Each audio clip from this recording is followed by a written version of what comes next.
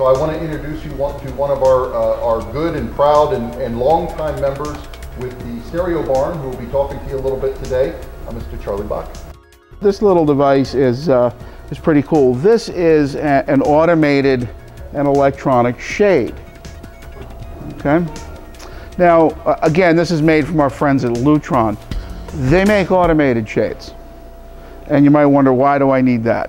Why would I have to push a button to open and close a shade? This is a convenience, but the automated nature of this, tying this into the control that works your lighting control system. So for example, we can put blackout shades, sun dimming shades, drapes, anything can be automated like this. And I'm going to give an example. I was at a house yesterday that's under construction that we're doing work in, and in this particular house there are 3 really big skylights, if you will, that were built into the front of the home.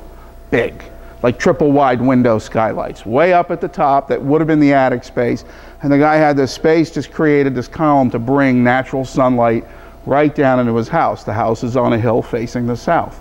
He's going to get an amazing amount of light in there to brighten the house up, but he also acknowledged that in the summer there's going to be an incredible amount of intense sunlight and heat coming in there that he's got to cool his house. So what we're doing in that instance, this house is not finished yet, but what we've spec'd in and what will be going in is up on the top of that. And this is a spot you would not be able to get to without a fire engine lifting you up to it. These are not windows you want to go up to and try to open and close, but we're going to put drapes over it, or a shading system, excuse me. We'll build a valance over that, and there'll be a dimming shade. It will dim out almost 100% of the UV from the sun. It'll allow light to come in. But in the summer, in particular, when they're not home, automatically through our program, at about 9 in the morning, those shades are going to close. You don't have to do anything, they're just going to close. And they're going to block that intense sunlight all day while the sun passes by. And then at about 5 or 6 in the afternoon, they're going to open up. And there's a tremendous energy savings to that of blocking the sun. We've done that in remote homes, homes at the shore, homes in the Poconos. Theater rooms. We had a customer with a 3-sided room. They put an addition on their house, and it had windows on 3 sides. And this was the place the guy was going to sit and watch football on Sundays.